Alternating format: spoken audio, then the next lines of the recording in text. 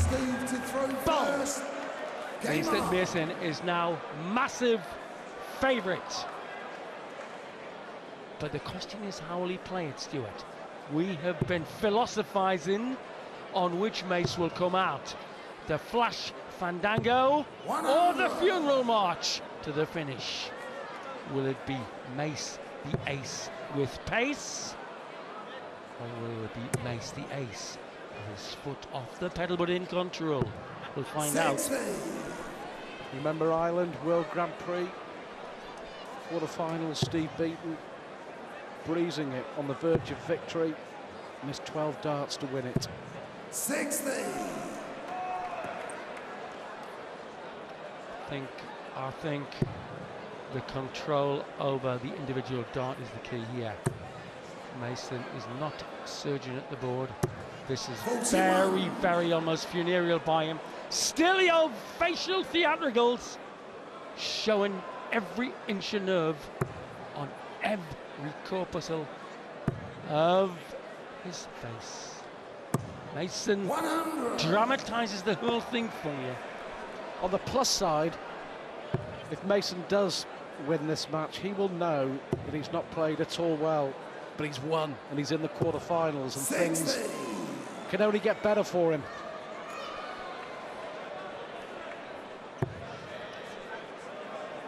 James Wade might have different ideas all night. He's a fighter, Wade, waiting for one of these two. Difference really has been the finishing. Steve Maish is actually averaging more than Chris Mason, 87 to 85. But Mason with 46% success on the checkouts. 60 needed there, would have left double 8. 61. Well, 180 needed here. Good call, Dixon Mason. There you go.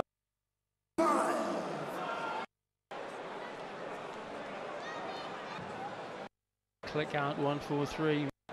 Not the pressure there should have been if there had been another 60. This guy to the hill, one away from the match, potentially. Mason, opponent on a 3-darter, there's Stu. Well, we've seen 160 twice this week. Phil Taylor, Andy Jenkins.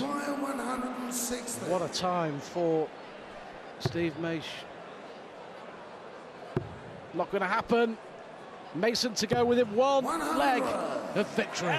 Chris, you require 100. Pressure to get some treble action here. Treble action needed. Went for 2 double topses. 80. Some of the crowd thought was the winning dart. Some of the Mason fans. Full back. Well, she's laughing. She must be confident that Mason's going to win. Tops to Steve. The flight is awkward here. If he hits the flight, well, that's what he's trying to do. He was forced to go to the right-hand corner and didn't put enough umpty in the dart. Missed opportunity for Steve Maish.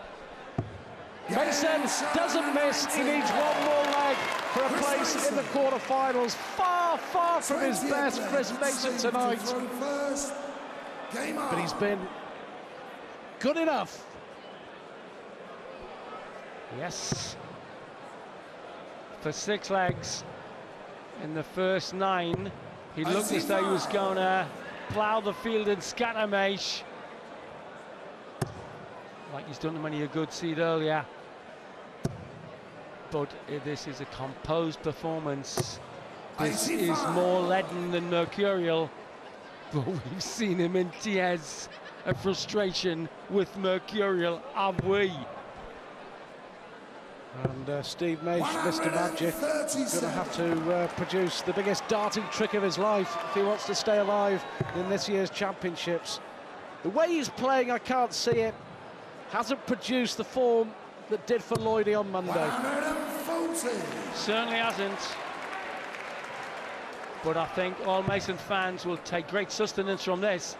He has shown the flickers of negative temperament, but only flickers. They never flamed.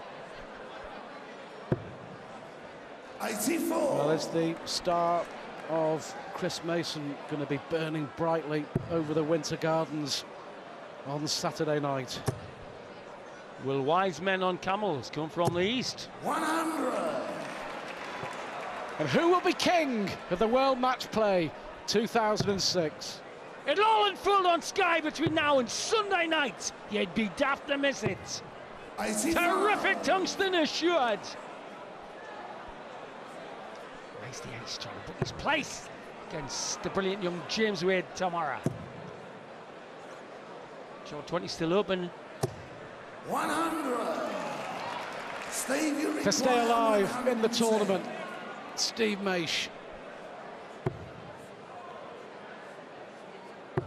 Well, he was going for the treble. There we go then. 41. To end an absolutely fascinating chiaroscuro of emotion and talent. Mason wants 2 eights for the match. Those eyes will get damp soon. Game shot. A little flourish. He flicked the dart away. I've been a Mace fan for years. Nice to see the control of the kid. Nice to see that control. Mason through, plays Wade, Tamara. Through. You came in here, Chris, and you said, I nearly didn't play. I nearly pulled out of that match. Yeah, Why? close. I just haven't been very well. I haven't been myself all week, and I don't know if it's just the heat or I've picked up a bug or I'm just not myself.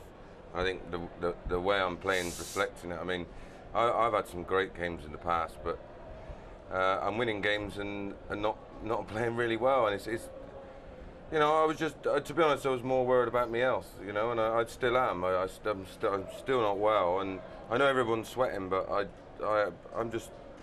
I'm boiling, absolutely boiling up. And even my first match, I remember remarking to you saying that, you know, everyone else has said about the heat of, you know, the fellow players and that, and I even just sat in the players' room and we've got some air conditioning there. It was just running out of me, and Lorna went and got me some stuff from the chemist, and you know, I said, you know, she said, don't be daft, you know, you've got to play, and I just didn't really, you know, I'm more concerned about my health. I mean, it ain't going to be long before someone's going to get ill playing in that. They really are. That's serious. I mean, you spent, what, the morning in bed, did you? I haven't been out. I went out last night with a few friends, and well, I actually went out with Mark Walsh first of all, and had something, you know, nice and careful, something to eat. But I was in bed relatively early, and I just couldn't get out of bed today. I didn't even come over until I think it was gone 4 o'clock. And you know me, I love to be involved and soak up the atmosphere, and I love my darts. But you know, I just don't feel great, and I'm on first tomorrow, which is going to do me no favours. What are your plans now then? It's got to be an early night. It's got to be dose yourself. I think I'll go. Stuff. We've got medics on site. I'll go down and have a word with them and see what they suggest. You know, I can't drink any more water. You know, we've got a problem. If we drink so much fluid up there, you could be 2 or 3 legs into the match and need to use the bathroom, and you can't. You know, so although I can't drink any more water. Ronnie Baxter, who in the practice room, I think he must have got through 10 bottles of water in about 2 hours. That just shows you how everyone's taking it seriously. I mean, it is dangerous. On a more positive note, you haven't been here for a while. You're in the quarter-final of the championship. You know, if you didn't play for some reason, you'd be letting a hell of a lot of people down. Oh no, it's you know, it is. I love this place. You know, I can go on. All the other players will tell you, it is just a. It's just I don't know what it is. It's just something special, and the people that come here are really dart fans. You know, and you know, we've had the Premier League, and that's a different crowd again. You know, they're a little bit more boisterous. Where these people pay their money, and they want to see the big games and the 180s and the big finishes, and you know, it's just.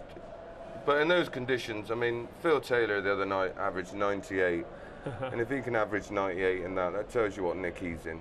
You know, I'm a mid-90 thrower, and you know, I can't get over 29 a dart at the minute, so. Hey, listen, we'll let you go get yourself sorted out, get yourself rehydrated, and see the medics as well. Hopefully you'll be fit tomorrow.